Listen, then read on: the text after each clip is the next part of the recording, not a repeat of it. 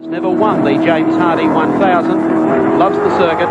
He's been quite a jet setter over the past few weeks, jetting out from Europe to drive at Sandown, then back to race in Belgium last weekend, and of course back for the James Hardy. Coming out of the turn, just a wisp there of smoke, working his way up towards Toledo corner. Allan Grice in number 2, Commodore V8. Here he comes. Wait for the cheers on the top of the mountain.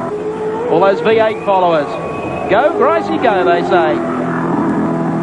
Seems as though Allan Grice may have a right rear tyre rubbing on a guard as he uses all the road at McPhillamy. The fastest man in the lead-up to Hardies Heroes with a 2:16.16. Gets a little messy through the S's. Down to Valvoline corner. Grice in the Chickadee Commodore. Out wide against the wall. Only Nissan Conrod straight to negotiate, and Grice has got it all the way to the floor. Cuts it in tight. Here he comes out. The checkered flag's at the ready, and straight as Allan Grice takes the black and white. 2:17.24, not fast enough.